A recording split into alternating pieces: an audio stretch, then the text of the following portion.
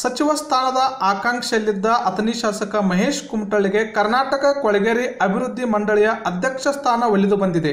ಈ ಕುರಿತು ಅಧಿಕೃತವಾಗಿ ರಾಜ್ಯ ಸರ್ಕಾರ ಆದೇಶ ಹೊರಡಿಸಿದೆ.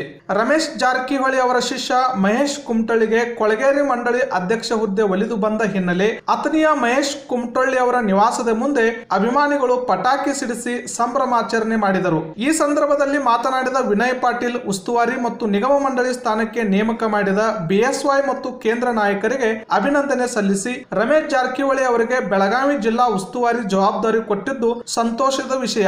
ಅದೇ ರೀತಿ ಅಥಣಿ ಶಾಸಕ ಮಹೇಶ್ ಕುಮಟಳ್ಳಿ ಅವರಿಗೆ ಸ್ಲಂ ಬೋರ್ಡ್ ಅಧ್ಯಕ್ಷರನ್ನಾಗಿ ನೇಮಿಸಿರುವುದರಿಂದ ಅನೇಕ ಕೊಳಗೇರಿಗಳು ಅಭಿವೃದ್ಧಿಯಾಗುವುದರಲ್ಲಿ ಅನುಮಾನವಿಲ್ಲ ಎಂದರು. ಕರ್ನಾಟಕ ಕೊಳಚೆ ಪ್ರದೇಶಗಳ ಅಭಿವೃದ್ಧಿ ಮತ್ತು ನಿರ್ಮೂಲನೆ ಅಧಿನಿಯಮ 1983ರ ಕಲಂ 34(2)(a) ರನ್ವಯ ಮಾನ್ಯ ವಿಧಾನಸಭಾ ಸದಸ್ಯರಾದ ಮಹೇಶ್ ಈರನಗೌಡ ಕುಮಟಳ್ಳಿ ಅವರನ್ನು ತಕ್ಷಣದಿಂದ ಜಾರಿಗೆ ಬರುವಂತೆ ಹಾಗೂ ಮುಂದಿನ ಆದೇಶದವರೆಗೆ ಕರ್ನಾಟಕ ಕೊಳಗೇರಿ ಅಭಿವೃದ್ಧಿ ಮಂಡಳಿಯ ಅಧ್ಯಕ್ಷರನ್ನಾಗಿ ಕರ್ನಾಟಕ ರಾಜ್ಯ ಸರ್ಕಾರ ನೇಮಿಸಿದೆ.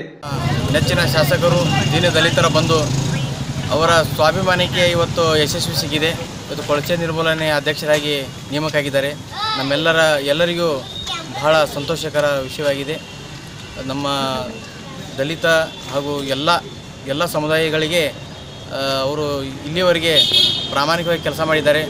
ಅವರಿಗೆ ಯಾವಾಗಲೂ ಶಿವಯೋಗಿ ಸಿದ್ದೇಶ್ವರ ಅವರ ಹಿಂದೆ ಇದ್ದಾನೆ ಅಂತೇಳಿ ಇವತ್ತಿನ ಮುಖಾಂತರ ನಮಗೆಲ್ಲ ಸಂದೇಶವಾಗಿ BS ಯಡಿಯೂರಪ್ಪನವರು ರವಾನೆ ಮಾಡಿದ್ದಾರೆ.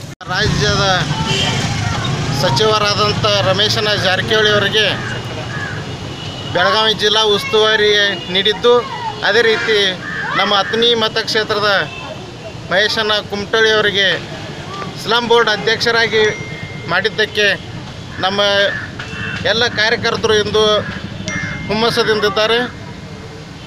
ಅದಕ್ಕೆ ನಾವು ಇವತ್ತು ವಿಜಯೋತ್ಸವವನ್ನು ಆಚರಿಸ್ತಾ ಇದ್ದೇವೆ. ಯಾವುದೇ ಕಾರಣ ತೊಂದರೆಯಿಂದ ಸ್ವಲ್ಪ ತಡವಾಗಿ ಆದರೂ ನಮಗೆ ಜಯ ಸಿಕ್ಕಿದೆ. ಅದಕ್ಕೆ ಮಹೇಶ್ ಕುಮಟಳ್ಳಿ ಅವರಿಗೆ